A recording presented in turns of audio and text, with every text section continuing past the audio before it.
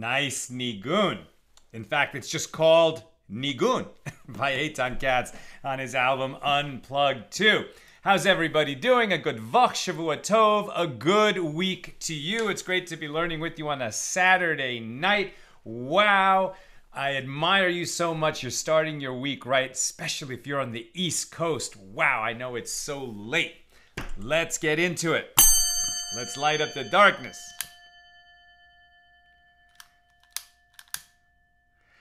Who is with us on a Saturday night, starting the week off with some beautiful Talmud learning? Nancy, North Carolina, John in Maine, Bella in Florida, Lucy in Minnesota. Zach Plotzker got tremendous good news. Wow, I'm so happy to hear that. He's been awaiting a transplant, a kidney transplant, and he got a date, June 28th. Zach, that's wonderful. May the procedure be super successful and you'll be good as new. You and your donor will have tremendous health. I am so happy to hear this news. I have been praying for you 3 times a day, every day. So I am so happy to hear this news. Wonderful, wonderful. Ryan with us from Jacksonville, Florida. Jeff in Anchorage, Alaska. Evelyn in Kentucky. And Aoife in Florida. Welcome, everybody. Okay. We are in chapter 6 here in Tractate Yevamos, the 14th volume of the Talmud. These are the laws of Yibum, levirate marriage. We're in chapter 6, and today on page 61, Samech Aleph, we are opening a new Mishna here in chapter 6. We'll be doing Mishna number 4, and we'll actually be doing Mishna number 5 as well. Mishnah number 4 here in chapter 6. If a priest betrothed a widow. So here in chapter 6, pursuant to understanding the laws of Yibum, we're understanding what exactly is the Yibum procedure itself, which is when a man dies childless who is married and his brother steps in and marries the widow. And to do that, he performs intercourse with his sister-in-law. And so we've been looking at that, the definitions and ramifications and nuances of intercourse, and that's led us into some interesting areas here in Jewish law. But interestingly, we've been also talking quite a bit about priests when the temple is standing, a Kohen, the Kohanim, plural, and particularly the Kohen Gadol. Why? Because a priest is prohibited from marrying a divorced woman, and a high priest is prohibited even from marrying a widow. Very restrictive who a high priest can marry. And of course, the Yibum situation is all about a widow. So can a high priest ever perform Yibum? We shall see. Okay, so Mishnah. If a priest betrothed a widow and was subsequently appointed to be high priest. Now, this is not a Yibum situation. It's just that a high priest is not allowed to marry a widow. Well, before he became the high priest, what if he was a priest and he was betrothed to a widow and he hadn't consummated that union yet, and then he was elevated to high priest? Is he forced to break off that betrothal? If a priest betrothed the widow and was subsequently appointed to be high priest, he may marry her. And there was an incident with Yehoshua ben Gamla, who betrothed Marta bat Baitos, a widow, and the king subsequently appointed him to be high priest, and he nevertheless married her. Conversely, in the case of a widow waiting for her Yavam, who happened before a common priest, i.e. the priest was her Yavam, right? So she was married to a priest and he died childless. So now his brother is another priest, right? So they're both Kohanim. And so now she's before her Yavam, who happened before so she comes before her Yavam, who is a common priest, meaning not a high priest. And he was subsequently appointed to be high priest. Then, even if he had already performed levirate betrothal with her, that was not necessary to perform Yibum, but is the correct way to do it. Even if he had performed levirate betrothal with her, he may not marry her. So it's an interesting distinction that if a priest was betrothed to a widow and then he became high priest, he may marry her. But if a priest had performed levirate betrothal with his Yevama after his brother died, and then he's elevated to high priest, he may not marry her. And we'll get into that distinction in a moment. But let me just read to you a little bit about these personalities mentioned in our Mishnah. So this priest who became high priest, Yehoshua ben Gamla, who betrothed Marta bas Betos. Yehoshua ben Gamla, referred to by Josephus, the Jewish historian in Rome, referred to by Josephus as Yehoshua ben Gamliel, was apparently one of the last high priests in the Second Temple. He was appointed by King Agrippa II, and he was killed during the destruction of the Second Temple. Although the sages criticized the way he became high priest, they also noted his good deeds. He was praised for donating golden lots for the Yom Kippur service, right? The Yom Kippur, right? There's two lots, one for over the two goats, or the scapegoat that's going to Azazel, and the other one that was sacrificed on the altar, and how we choose them was with two lots. And he donated golden lots for that purpose, for the Yom Kippur service. And he was especially commended for expanding the circle of Jewish education by establishing an extensive network of schools in every town in the land of Israel. It is even said that were it not for him, the Torah would have been forgotten from the Jewish people.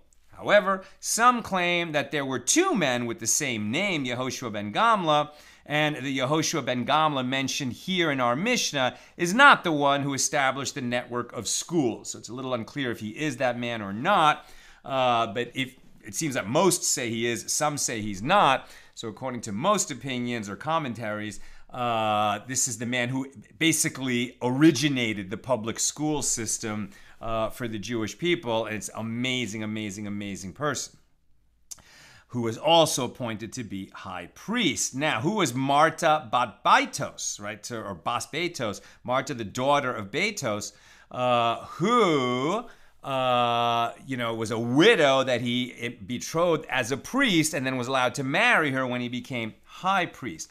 Marta bas Betos is mentioned in several places in the Talmud. Due to her great wealth, she has served throughout the ages as the archetype of a very wealthy woman. The house of Betos was one of the most powerful and wealthy families of priests in Jerusalem, and many members of this household served as high priest or in other important positions in the temple. According to the Jerusalem Talmud, Marta married Yehoshua ben Gamla as a result of trickery on his part, and yet, after becoming betrothed to him, she sought to secure him the most elevated position possible. And the Talmud relates that during the siege of Jerusalem, all her wealth was to no avail, and she died of starvation. Now, we read, I guess we will mention that the king, does it say which king appointed her? We won't read that note. At any rate, so these are the two people that we're talking about. So that was in the Mishnah number 4 here in chapter 6. Now the Gemara. The sages taught, from where is it derived that if a priest betrothed a widow and he was subsequently appointed to be high priest, that he may still marry her, even though a high priest is not allowed to marry a widow? The fact that he was betrothed to her already, perhaps what it means is he's not allowed to marry a widow, but if he's already married to her, he need not divorce her. And betrothal is a form of marriage, even though that union hasn't been consummated. If you want to break off a betrothal, right, erusin, to break that off, you need a bill of divorce. And perhaps that's why he's allowed to go ahead and marry her.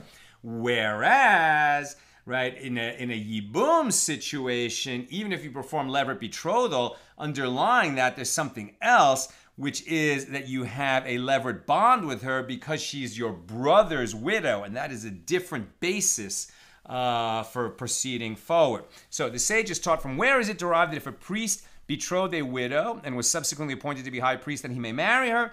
The verse states, shall he take for a wife, in Leviticus 21:14, an inclusive phrase that indicates that he may marry her in this situation despite the general prohibition for a high priest to marry a widow. The Gemara asks, if so, a widow waiting for her yavam should also be permitted to a high priest. And the Gemara answers, the word wife indicates that this does not include a yevama, who is not initially his wife, but his brother's. And the Mishnah related an incident with Yehoshua ben Gamla.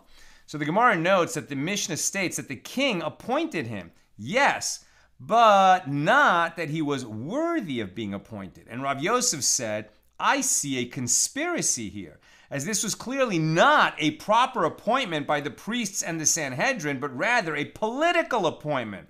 As Rav Asi said, Marta bas Betos brought a vessel the size of a half sah full of dinars, a tremendous amount of money, to King Yanai until he appointed Yehoshua ben Gamla high priest. Who was this King Yanai?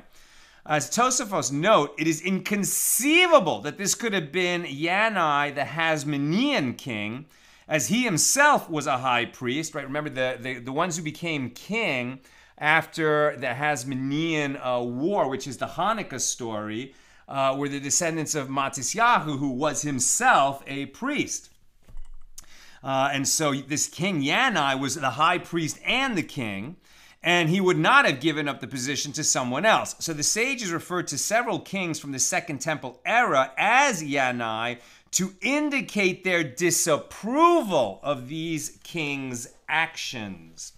And actually that completes our discussion of Mishnah number 4. Now Mishnah number 5. A high priest who died without children performs chalitza, and a high priest whose brother died without children, the high priest performs chalitza, and he does not perform levirate marriage, as he may not marry a widow. We had that question the other night in the comments, and there it is, a very simple, one of the shortest Mishnahs we've ever encountered, very straightforward. Right? A high priest may not marry a widow, so if the high priest has a brother who's married, and he dies without having children, and so that widow comes before the high priest, he may not marry her, period. He must perform chalitza with her, the alternative to yibum. Now the Gemara. The Mishnah teaches this halacha, this law, categorically, indicating that it is no different if she is his brother's widow from betrothal, and it is no different if she is his widow from marriage.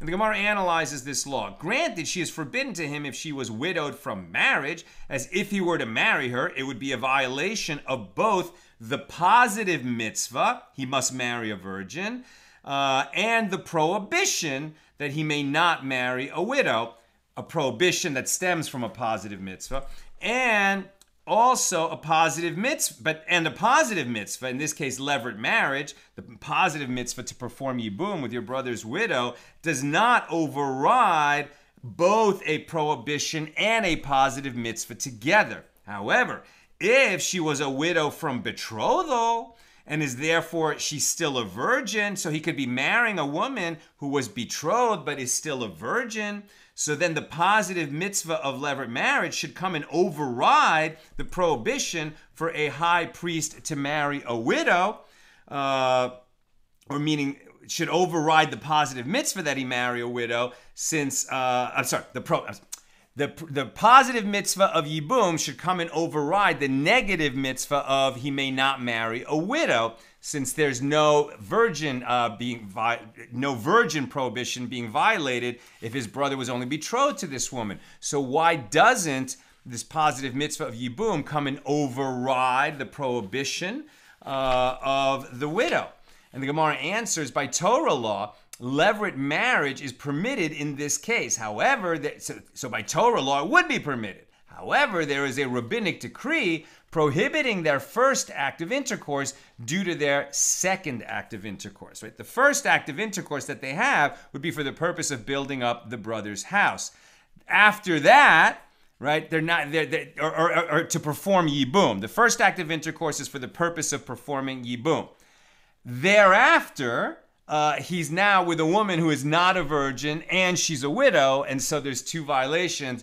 And so as a matter of Torah law, it would be permitted, but as a rabbinic decree, they said no. And that concludes our discussion of Mishnah number 5. Now we go to Mishnah number 6 here in chapter 6. Mishna, a common priest may not marry a sexually underdeveloped woman, an alonus, who is incapable of bearing children unless he already has a wife and children. Why is it that a priest cannot marry an alonus in a yibum situation? I'm sorry, there's no yibum here. Why is it that a common priest may not marry a woman who is incapable of bearing children unless he already has a wife? Why? Rabbi Yehuda says, even if he has a wife and children, he may not marry a sexually underdeveloped woman. By underdeveloped, they don't mean so young that she's not able to have children when she gets older. They mean a woman who is sterile, that she will never be able to have children. So Rabbi Yehuda says, even if he has a wife and children, he may not marry a sexually underdeveloped woman, as she is the Zona, about whom it is stated in the Torah that a priest may not marry her. By the way, this prohibition that we're talking about right now is in this week's Torah portion that we started reading this afternoon, Torah portion Emor. So that doesn't always happen, rarely happens, that the laws we're discussing about on a given day of Daf Yomi happen right in the week and in fact in the day, since we were reading this passage at the beginning of the Parsha this afternoon. But now we are talking about something that is current in both Daf Yomi and the Torah reading cycle. So Rabbi Yehuda says, even if he has a wife and children, he may not marry this sexually underdeveloped woman, as she is the Zona, about whom it is stated in the Torah that a priest may not marry her. Why? Intercourse with her is considered a licentious act because she is incapable of bearing children. And the rabbis say the only women in the category of Zona who are therefore forbidden to a priest are a female convert, a freed maidservant, and any woman who is engaged in licentious sexual intercourse with a man she is prohibited from marrying. Now, that last group, that last category, a woman who is engaged in licentious sexual intercourse with a man she's prohibited from marrying, that's a little bit more what we think of when we think of this Hebrew word zona, which in modern Hebrew means a prostitute. But as we'll see, that is not what this word means in the Torah. Here's the halacha. Who is considered a zona? A woman who had intercourse with a man she is prohibited from marrying, she's a zona. But also a Gentile or a slave is classified as a zona and is forbidden to a priest. So this classification of a zona is not a commentary on, was this woman, who's sleeping around. That is not what it means in this context at all. What it means is she's going to be prohibited for a priest to marry, and priests, as we've seen, are very limited in who they are permitted to marry as opposed to all other Jews. Priests have very, very special prohibitions on who they're able to marry. So for these purposes, who's considered a zona, right? This woman who had intercourse with a man she's prohibited from marrying, or a Gentile, or a slave. And they're all prohibited to a priest. However, if she was prohibited from marrying only a priest, but permitted to marry other Jewish men, and she had intercourse with a priest, she is not classified as a zona, right? She's not going to be permitted to marry that priest, or she's already prohibited, but if she had sex with the priest, that doesn't make her a zona. And the category of zona also includes a female convert and a freed maidservant. Now, they're not making some kind of a commentary on women from these groups. It's just that for various technical reasons, they're not permitted to marry a priest, as we shall see. Okay, that was the Mishnah. Now, the Gemara. The exilarch, so the head of the Jewish community in Babylonia in ancient times, the exilarch said to Rav Huna, what is the reason for the law that a priest may not marry a sexually underdeveloped woman, the alonus? It is because he is obligated to fulfill the mitzvah, the commandment, to be fruitful and multiply, peru urevu. Is it only priests who were commanded to be fruitful and multiply, but Israelites were not commanded? All Jewish men are commanded to be fruitful and multiply. Why does the Mishnah specify that a priest may not marry a sexually underdeveloped woman? How is a priest different from other Jewish men? And Rav Huna said to him, this law does in fact apply even to Israelites. And the Tana of our Mishnah mentions priests because he wants to teach it in a way that would parallel the latter clause of the Mishnah, which states that Rabbi Yehuda says, even if he has a wife and he has children, he may not marry a sexually underdeveloped woman, as she is the Zona, about whom it is stated in the Torah that a priest may not marry her. But a regular Israelite man, a regular Jew, who's not a regular Jewish man who's not a priest, is not prohibited from marrying a Zona. He may marry a Zona. It is priests who were commanded not to marry a Zona, but Israelites were not commanded in this. It is due to that reason that the rabbi of our Mishnah taught the first clause of the Mishnah about a priest, even though the law applies equally to Israelites. Right? So according to that law, because a man is commanded to be fruitful and multiply, he should not marry a woman who is sterile because she will prevent him from being fruitful and multiplying, which means to have 2 kids. As we'll see in the next Mishnah, according to Beis Shammai, it's enough if you have 2 boys. According to it's only enough. You've only fulfilled that commandment when you've had 2 sons. According to Beis Hillel, when you have fathered at least a boy and a girl. So Rav Huna said, what is the reason for the opinion of Rabbi Yehuda? As it is written in Hosea 4:10, and they shall eat and not have enough, they shall commit harlotry and shall not increase. And he expounds this verse as follows: any intercourse that does not have the possibility to increase the population because the woman is incapable of having children is nothing other than licentious sexual intercourse. Now, there's a lot of qualifications that we've already seen to this principle. This is not the final word on this principle. Because, for example, if a couple is married and, the woman then becomes incapable of having children, you're not forced to divorce her. Or, for example, after a woman has ceased in the way of women, right after menopause, then the husband is still obligated to please his wife and to have relations with his wife just to make her happy. So it's not that all marital relations are only for the purpose of having children, but it is a fact that Jewish men are commanded to peru urevu, be fruitful and multiply. It is taught in a baraisa that Rabbi Eliezer says a priest may not marry a minor. Rav Chisda said to Rabbah, go and investigate this law, as in the evening Rav Huna will ask you the reason for Rabbi Eliezer's ruling. So he went and investigated it, and he arrived at the following conclusion. Rabbi Eliezer holds in accordance with the opinion of Rabbi Meir, and he also holds in accordance with the opinion of Rabbi Yehuda.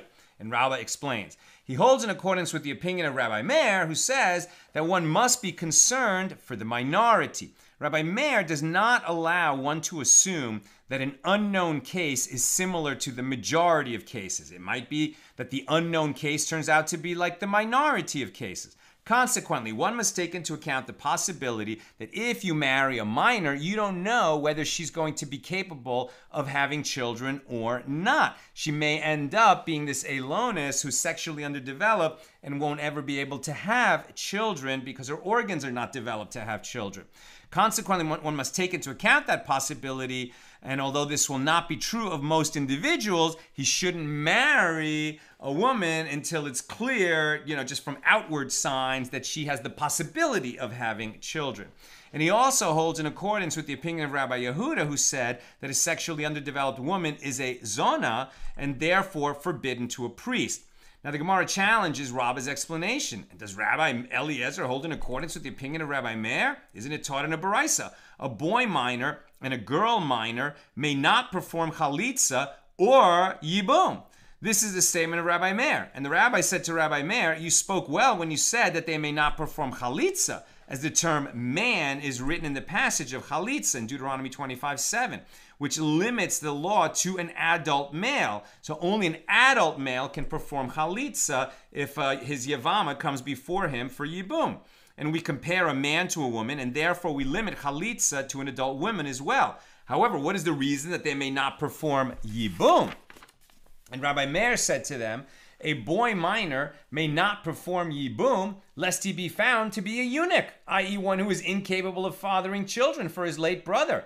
Therefore, if he performed yibum, it would be an act without the possibility of fathering children, which was the purpose of yibum. And since we don't know whether he will be able to do that or not, we don't allow him to perform yibum until he is an adult. Similarly, a girl minor may not perform yibum lest she be found to be sexually underdeveloped when she grows up. In either case, the commandment of yibum does not apply, and they turn out to have encountered a forbidden relative, right? The fact is, their brother-in-law and sister-in-law, because, right, his brother died, and this is his widow.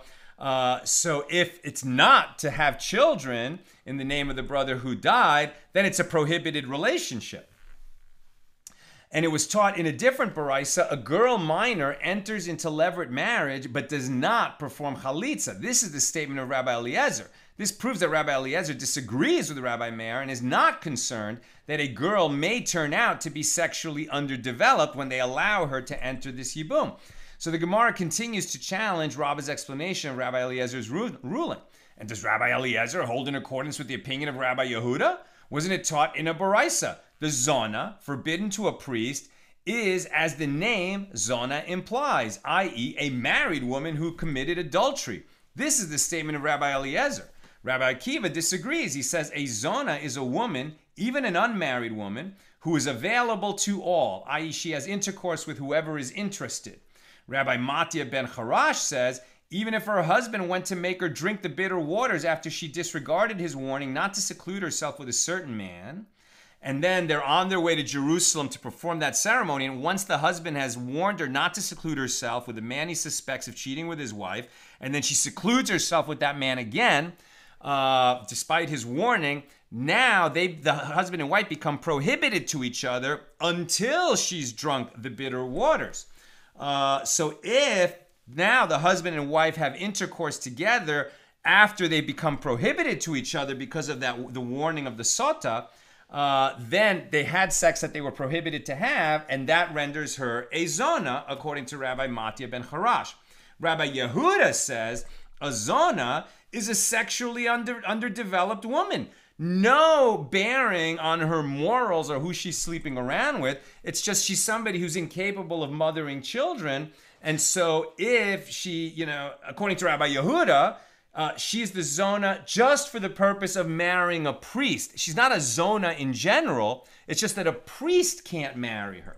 And the rabbis say the term zona applies only to a female convert, a freed maidservant, and one who engaged in licentious sexual intercourse. Rabbi Elazar says, even in the case of an unmarried woman who had intercourse with an unmarried man, not for the purpose of marriage, he has thereby caused her to become a zona.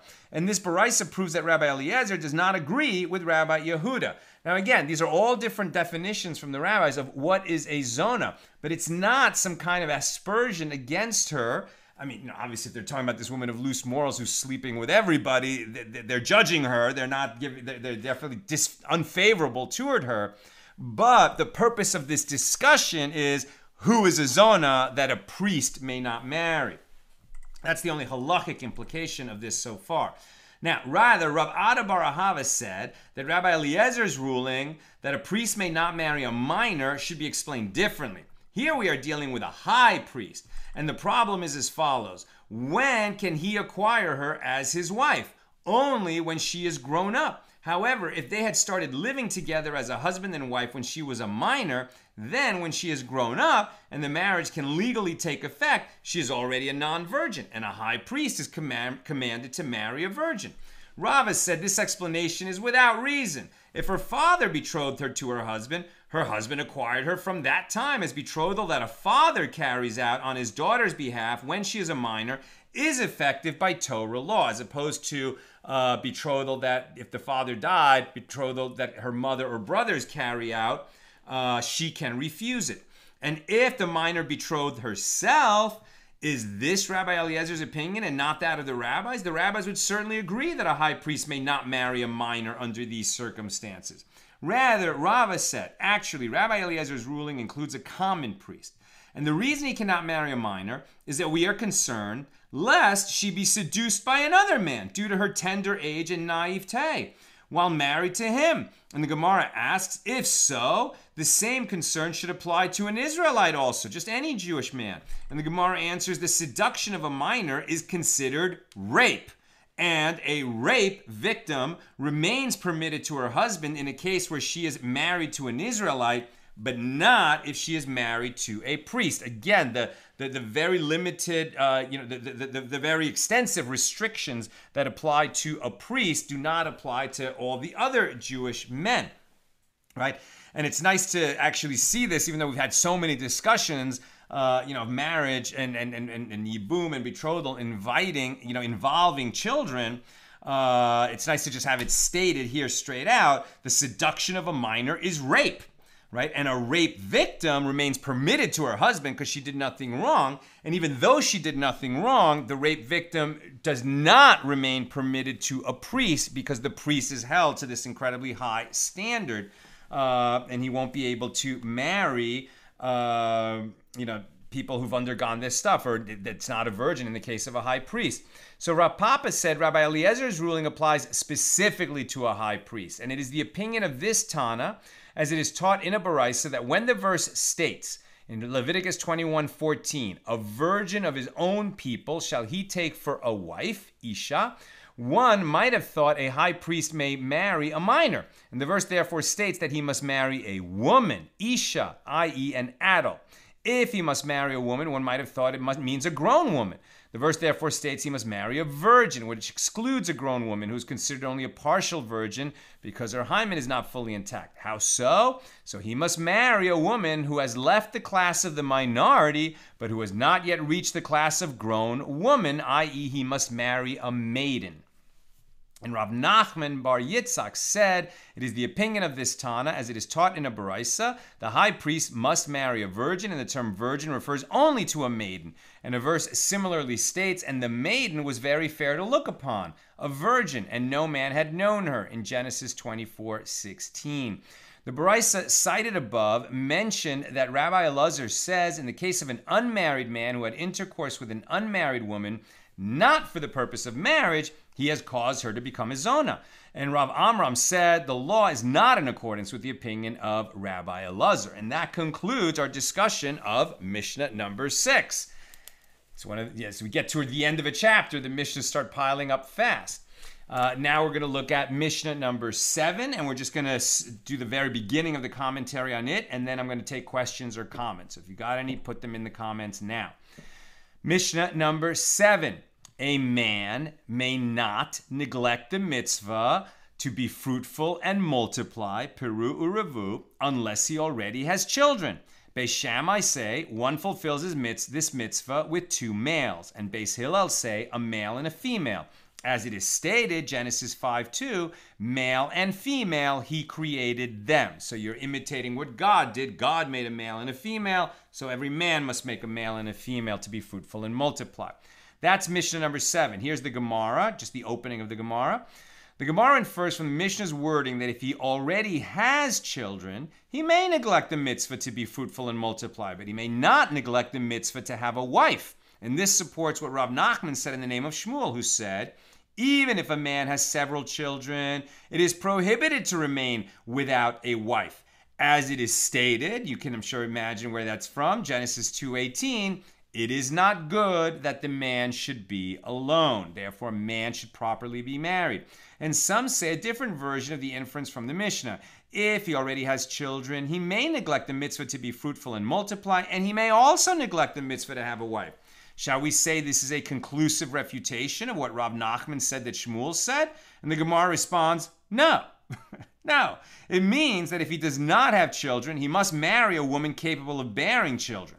Whereas if he has children, he may marry a woman who is not capable of bearing children, but he must be married. A practical difference between a man who has children and one who does not is whether he is permitted to sell a Torah scroll in order to marry a woman capable of having children. This is permitted only for one who does not yet have children.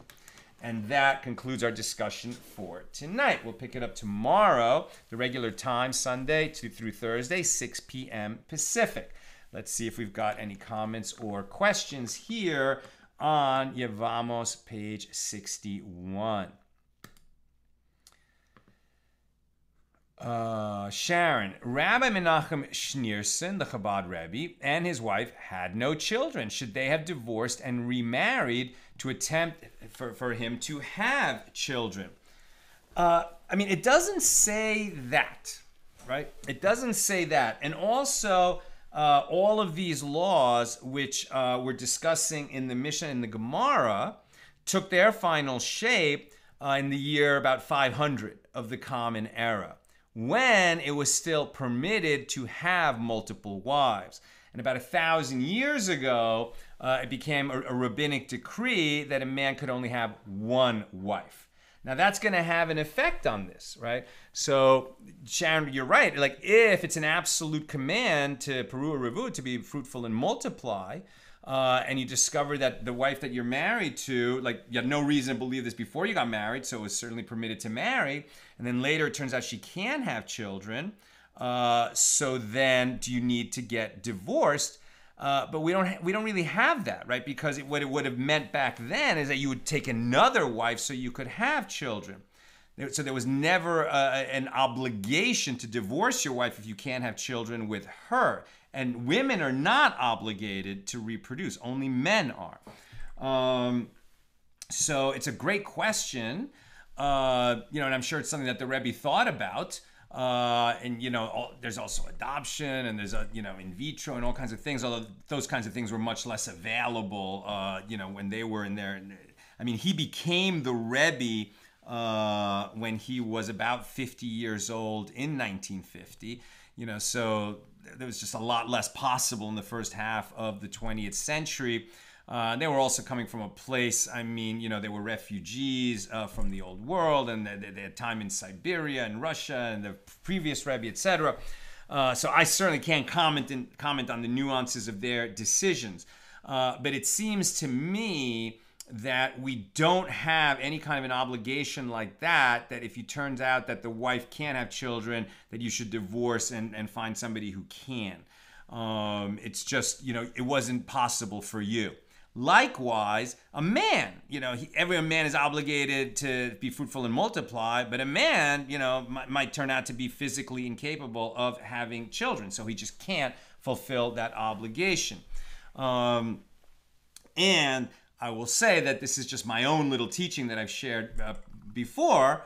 I don't really have a solid basis from other, Torah, from rabbis and Torah commentators. It's just my own little thing that I offer, but it seems to me that if be fruitful and multiply, peru urevu, only meant have children, only meant reproduce, it would have been enough to say revu, multiply. You're obligated to multiply. Be fruitful, I think, I suggest it's possible that it means something else, right? And it's interesting that it's the first part of that phrase. So be fruitful, I think, means to fulfill your soul's mission in this world, right? To figure out what only you can give the world and give it. Bear fruit in this world. Having children is one way to bear fruit and to help create the next generation. But there's many other ways to bear fruit in this world. To use your creativity, to use your kindness, your largesse, to be philanthropic, to give to good causes, to take care of people, to take care of the sick, to take in, guests who are refugees. I mean, there's many, many ways to be fruitful in this world. And I think it's an important question that we should all ask ourselves all the time. Am I bearing fruit in this world? Am I giving the world that which only I can give the world? You may not know the answer to that question, but to start asking that question, is to start getting the answer to that question. Right, and so on the question, what is the Zona? I mean, probably that was asked before we got into it. You see, we don't have a clear definition. The sages themselves are all arguing, what does it mean? But really it seems to, whereas often that word is just used to mean a prostitute, even in the Torah sometimes it's used to mean that. Clearly that's not its only meaning. And so when we get to the place that a priest may not marry a Zona, who is included in that definition, and there are several categories of women, it has nothing to do with the way that they behave. It's just the circumstances of their life can render them prohibited to a priest under this category, but it's not, because they were licentious in some way. Okay, I guess that's all the questions that we've got. It's great to start the week beautifully like this, learning with you, my holy sisters and brothers. And may you all be blessed to be fruitful and multiply, well, at least to be fruitful this week. A good Vok, Shavua Tov, and I look forward to learning with you tomorrow.